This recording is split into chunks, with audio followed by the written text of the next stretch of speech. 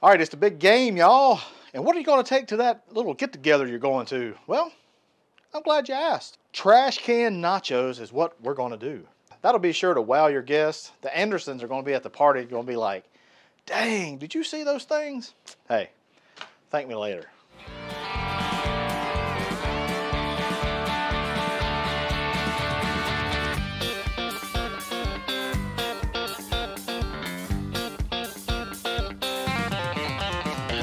That's some good groceries. The first part of getting these trash can nachos ready is the steak, okay? Today we're going to use some skirt steak. Got a beautiful whole skirt steak. And we're going to get this marinated up. We're going to let it sit for a little while because we got a few other things to do before we cook this carne asada up, all right? All right, our marinade is going to consist of, we're going to take a little bit of olive oil, take a little bit of minced garlic. I'm going to take some of this street taco from Blackstone. I'm going to roll that lime out, try to get as much juice as possible. Lime her up. Take your hand, come in here and just rub it all in. And now we're going to flip this over and we're going to do the exact same thing on this other side. We're going to put this into a gallon-sized Ziploc bag and we're just going to let it hang out for 10-15 minutes. While our skirt steak's over there in that marinade, we're going to make a little pico to go into our trash can nachos. So just a simple pico. We're going to do 2 to 3 of these Roma tomatoes diced. To our tomatoes, we're going to add some chopped red onions. Now we're going to do 1 jalapeno. This is a rather large jalapeno, and that's fine. I am going to not put the seeds in. I don't want to hear nobody talking trash about me, talking about my manhood or anything, all right? All right, next, I want to take a good little bit of cilantro. Now, roll this lime out right here. When you roll the lime out, it gets a little bit of the juices going. Take these also afterwards, put them on the griddle whenever it's a little warm. It also releases more of those juices and it gives a little bit of char taste too. So we're just going to come here. We'll put the juice of 1 lime on our pico. All right, now to this we're going to add a little bit of salt. We're going to add some pepper. Now we're going to take a little bit of just good extra virgin olive oil and stir this up. We got our skirt steak ready, marinating. Got our pico made. Now we got to make an awesome cheese sauce. And we're going to start out with 2 tablespoons of butter, good butter. And you want to add about 2 tablespoons of flour.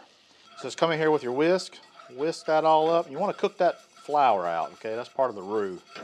You know, 1 to 2 minutes is good for this roux. You don't want to cook it too long. You don't want to get it too brown, okay? So to that, this is 1 cup of evaporated milk. And I'm also going to do 1 cup of whole milk. And we're just going to let this kind of warm through, let that roux help thicken that. And then we got all kinds of cheeses and goodies that we're going to throw in here. All right, so once your cheese dip, or this is really a gravy right now, y'all.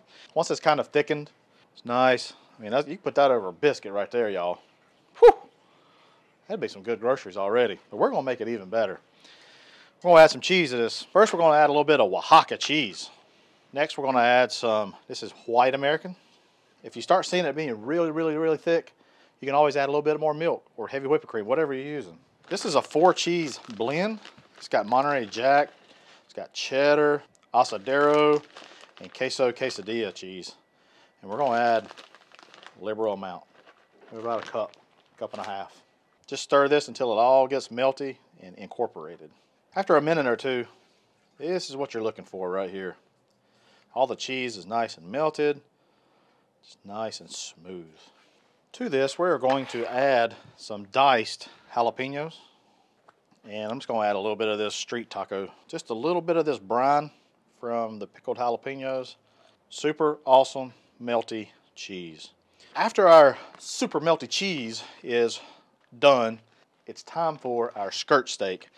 Now we got a pre-warmed Blackstone. This thing is, you can see the smoke coming up off of it. You want to cook this skirt steak really, really hot, really, really fast. It just kind of, it's thin, so it needs it, right? So I'm going no oil. We got oil in this skirt steak. And let's put it on the griddle.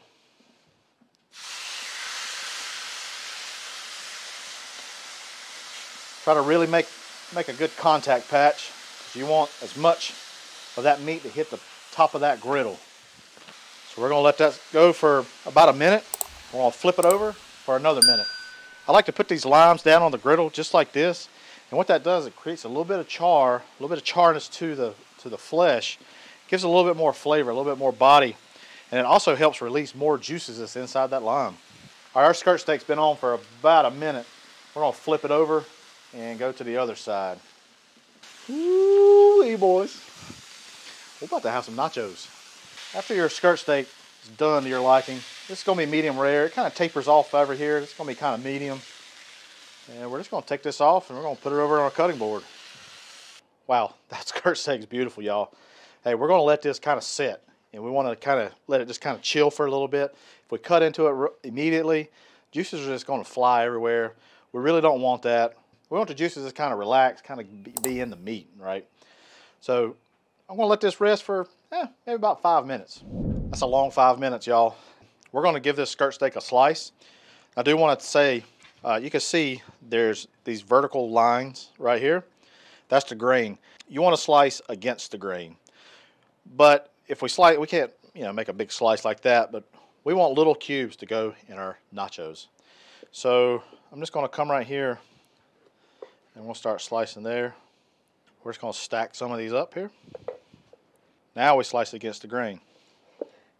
All right, it's time to build our trash can nachos. So this is a coffee can that I've removed the top and bottom, obviously, and I've wrapped with aluminum foil.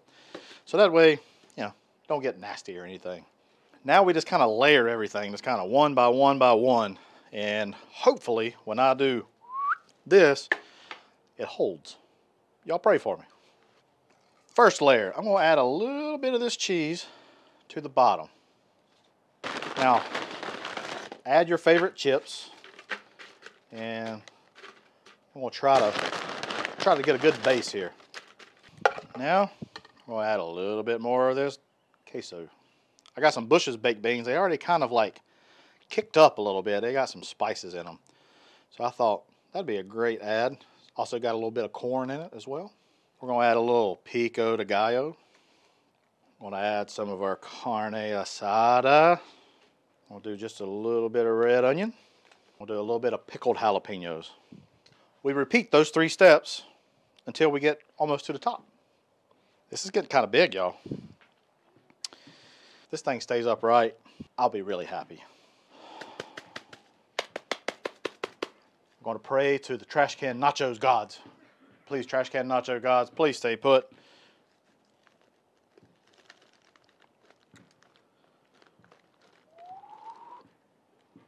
Voila! Hey, that's pretty good. It pretty much stayed together.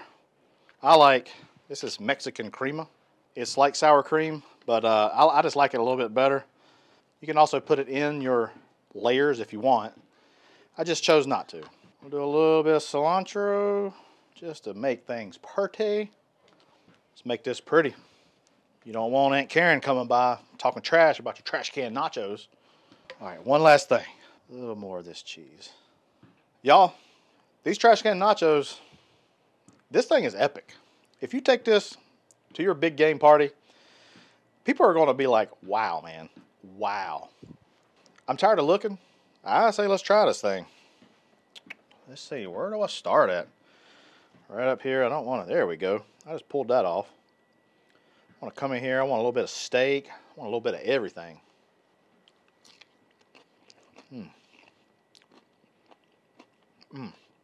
That steak.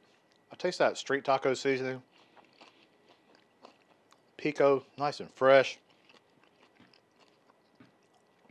That queso, that stuff is out of this world. That alone, I mean, I could probably just take a bath in that stuff. Be like just pouring it. Oh man, that's great. I can't stop eating these. This is fantastic. Y'all, I highly suggest you make this for your next big game or even any kind of party. I promise you, it's going to be a showstopper. Hey, hop on over to Blackstone Products YouTube page and check out all the other awesome videos just like this. Hey, I'm Matt Hussey, and that's some good groceries.